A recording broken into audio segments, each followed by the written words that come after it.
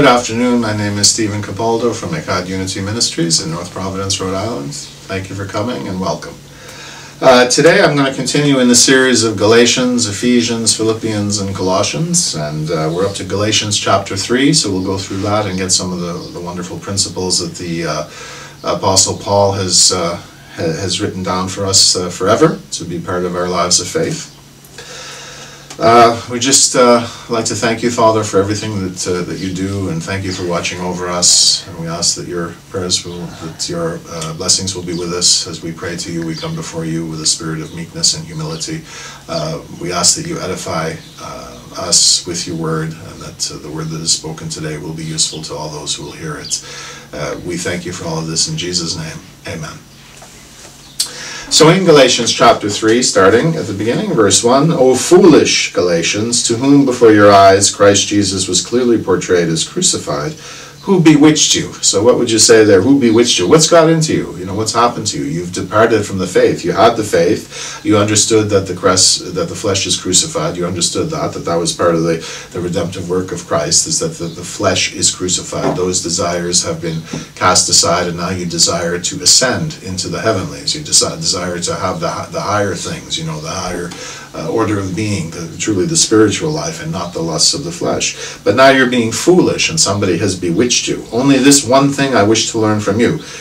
Let me ask you this one question, right? Did you take the Spirit from works of legalism or from hearing in faith? No, you didn't get the Spirit from any works. You know, you got the Spirit by faith. Faith is believing in the living Christ, the risen Savior, right? Believing in Christ. And then that gives you that gives you eternal life. When you believe in Christ, that's the gift, the free gift that was given and is reserved for everyone. That gift of eternity, eternal life, and that gift of being, you know, reborn, you know, in His image. That free gift you have accepted by faith. You've believed. So then, what's the problem? Why do you behave this way? In this way you are foolish. Although you began in the Spirit, will you now be made complete in the flesh? So now you've believed in Christ, so you think that now you're going to get the riches and reward of the heavenly kingdom by operating in the kingdom of darkness? No, that's you can't be sort of translated from the kingdom of darkness into the kingdom of God and then go back to the kingdom of darkness, and the kingdom of God is going to reward you. So this is the thing. People go back and forth, right? Did you suffer so much in vain? I mean, all of the things that you've gone through, you know, as a witness of your faith, you know, was that for nothing? Now you're just going to go back to the way you used to live? Then you are in vain. Therefore, the one who provides the Spirit for you and works miracles among you, is it from works of legalism or from hearing by faith? Just as Abraham believed in God, and it was counted to him as acts of loving kindness. He believed in God, and so he believed in Christ, the coming Messiah for eternal life, and so you know he had his salvation in that way. It was Jesus who provides the Spirit for you and works miracles among you, not from works of legalism. It was from hearing by faith that you grow. So then you know that those who are from faith, these are sons of Abraham. Those are other believers, not literally related or sons of Abraham, but people who are kin by faith. And since the Scripture foresaw that God makes the heathens righteous by faith, makes believers believers if they believe, He proclaimed in advance to Abraham the good news that all the heathens, all the unbelievers, would be blessed in you. So blessed, so in other words, the chosen people are going to spread the good news, and those who believe the good news will be blessed. Now this wasn't completed in the Old Testament, which is why God sent His Son, the name above all names that we call upon, to show us once and for all the victory that we have over sin and death and hell. So that they're blessed because of faith, with the faith of Abraham. For as many as are from works of legalism, they're under a curse. So if you believe in works, human works, then you're under a curse. For it has been written that cursed is everyone who does not abide in all those things which have been written in the scroll of the teaching, all of those things of faith which have come from the Spirit of God, to do them. And that no one is made righteous in God by legalism is clear, because the righteous will live by faith. See, faith is the contrary of legalism, the legalistic attitude that man can take the place of God, that man can substitute his teaching and his thinking and his works for those of God. the living God, Jesus Christ. And legalism is not by faith, but the one who does these things will live by means of them. So, if you live by legalism, that's the reward you get. If you live by faith, that's the reward you get. Two very different systems, two very different ways of living, two very different systems of reward.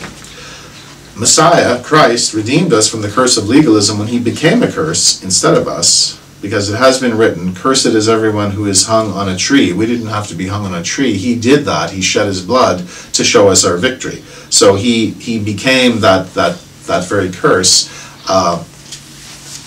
And then he rose, and then he ascended, but that's not the end of the relationship. We're supposed to have a living relationship with him now. He did settle a legal debt, but we shouldn't limit our idea of faith to, well, Jesus paid a legal debt, and then he kind of went away, and so, most of Western Christianity says, well, okay, that's nice, you don't really, you can't really, or don't really have to have much of a relationship with him. He's up there, and, maybe he's going to come back someday, but the big thing is, he paid the legal debt, and you believed in it. Which you needed to do, but I think fundamentally we often make a mistake in Western Christianity, at least. We kind of leave it at that, and we don't look at the living God in us and having a real relationship that is continuing, that is ongoing, that doesn't stop. And yes, he did get rid of the curse of legalism. He showed us once and for all we have victory over sin and death. But Christianity is not simply about taking care of some legal thing.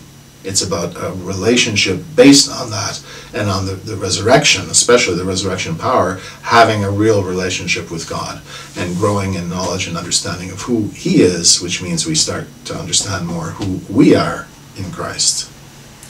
So that the blessing of Abraham would come to the heathens by means of Christ Jesus, so that we could take the promise of the Spirit through faith. In other words, not through legalism, through faith. Brothers, I'm speaking according to man.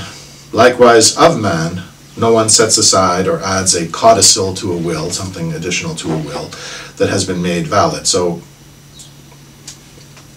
the word is the word. It is what it is. You don't add to it. You don't subtract from it. We are to believe it. We are to live in it. But we don't. There's nothing more that's needed, and there's nothing less there. And the promises were spoken to Abraham and to his seed. It does not say, and to the seeds as upon many, but as upon one, and to your seed, the word of God, who is Messiah. And I say this, when a covenant has been made valid by God, the teaching coming after 430 years does not invalidate to do away with the promise. So that 430 years, was in Egypt before the Torah, the Word of God, was given to Moses on Mount Sinai. The Word of God is eternal. When a covenant has been made valid by God, the teaching coming after 400 years does not invalidate the promise. The promise always was, it is, and always will be. It's just that it was given in the form of the Ten Commandments, just to give a very clear summary of God's commandments to Moses at Mount Sinai, and it doesn't take away anything from the Word of God. The Word of God, Christ, is eternal, and the same yesterday, today, and forever. It's just at certain times, God has a plan to do certain things, and he revealed the Ten Commandments, and then the 613 rules of the law, but especially the Ten Commandments he revealed and gave specifically to Moses on Mount Sinai, without changing anything of the Word of God. That's the point. For if the inheritance is from the letter of teaching, it is no longer from a promise, but God has freely given to Abraham through a promise. So the Word is the Word. It's everlasting, eternal. Therefore, what is the teaching? It was added on account of the transgressions. That's the rules of the law, until the seed would come, Jesus Christ, for whom it has been promised, since it has been dictated through angels by the hand of a mediator. Since Jesus Christ's coming has been prophesied, until then, to account for transgressions, God gave the 613 rules of the law in addition to the Ten Commandments. But the 613 rules of the law were for Israel at that time. And as I've taught many times, it's something that is. It's not required, because we're not under that format. We're not under the 613 rules of the law. If there are things in the law that you believe Jesus is calling you to do, you have your freedom in Christ. You're free to observe or not to observe. But as a matter of law, we are not required, because now we have the fullness of the revelation of Jesus Christ. And the mediator who represents someone is not the one, but acts on behalf of another party. But God is one. So, it's God is one. Now, angels may have come to tell you that Jesus Christ would come, but God is really the one who's sending the message through the angels to us, and God is one. The Father on the throne, His Spirit throughout the universe, and He comes down. His Son comes down in the form of a man, the Lord Jesus Christ. Therefore, is the old teaching contrary to the promises of God? God forbid. What was given in the Old Testament, it's part of the Word of God. Now, it doesn't mean that everybody is called to the same exact calling, but it's all part of the progressive revelation of the Word of God, the Old and the New. For if Torah was given, that which was able to make alive in truth, righteousness would have been from Torah. But the Scripture has imprisoned everything under the power of sin, so that through faith in Christ Jesus, the promise would be given to those who believe. So this is, again, salvation is not from legalism. Salvation is not from works. Salvation is from faith in Christ Jesus. That He would come, that He's here, that He will come. That cornerstone, that reference point is always Christ.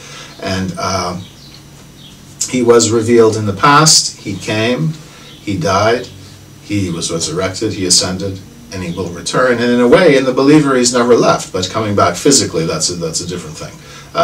He will return, but He is inside of the believer as well. So I think there that we don't really need to get all bogged down in all of these tribulation theories and all of this. That's as one of my favorite Messianic rabbis said. I've studied all of these tribulation theories and I'm all tribbed out, and that's kind of the way it is. It's not up to us to set the dates. God is in charge of the calendar. The Father is in charge of the calendar.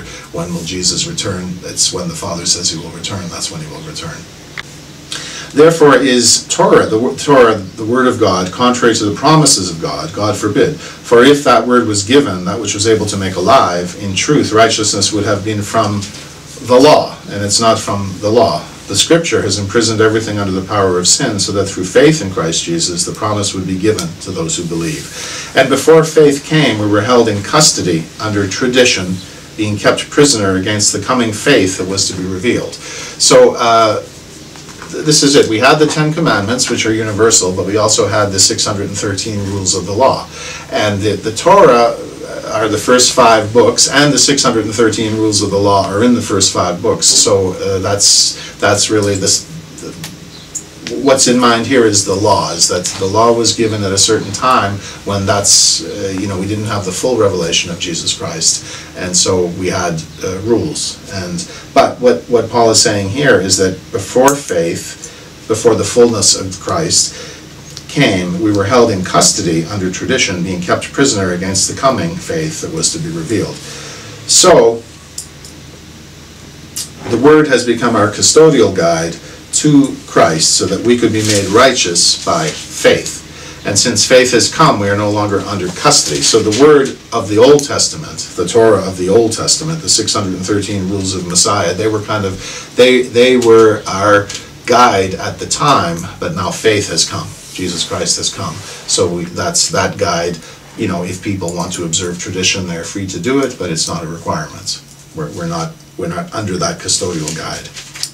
We've been made righteous by faith, and faith has come, so we're no longer under custody. That means the 613 rules of the law. For you are all children of God through faith in Christ Jesus. For as many of you as were baptized into faith, baptized into Christ, you have been clothed with Him. For there's not one Jewish or Greek, neither Jew nor Greek. This is the famous Galatians 3:28. Not one slave or free. There is not one male or female. Unity of faith, Jewish and non-Jewish believers. For you are all one in Christ Jesus. And if you are of Christ, then you're the seed of Abraham, heirs according to the promise. And so that's Galatians chapter 3. So I'll stop there. I'll read you John 3:16 for your witnessing this week. That's, how God loved the world so much that He gave His only begotten Son. Car Dieu a tant aimé le monde qu'il a donné son Fils unique, afin que quiconque croit en lui ne périsse point, mais qu'il ait la vie éternelle. Ибо так возлюбил Бог мир, что отдал Сына Своего Единородного, дабы всякий, верующий в Него, не погиб, но имел жизнь вечную. Porque de tal manera amó Dios al mundo, que dio a su Hijo unigénito, para que todo aquel que cree en Él no perezca, mas tenga vida eterna. Infatti Dio ha talmente amato il mondo da dare il suo figliuolo unigenito affinché chiunque crede in lui non perisca ma abbia la vita eterna. Sepse peronzia e deshe boten sa dabirin e ti tie vetemnin jurin che kushta che bison niete te mosumbase por tie ketie yetitie periechme. For God so loved the world, he gave his uniquely born Son, so that those who believe in him will not perish, but have eternal life. And thank you, Father, very much for the blessings of this day. And we ask that this message will be edifying to those who hear it, and will help them learn more about you and grow in knowledge of grace and truth. In Jesus' name we pray. Amen. Thank you for listening. Thank you, Betsy.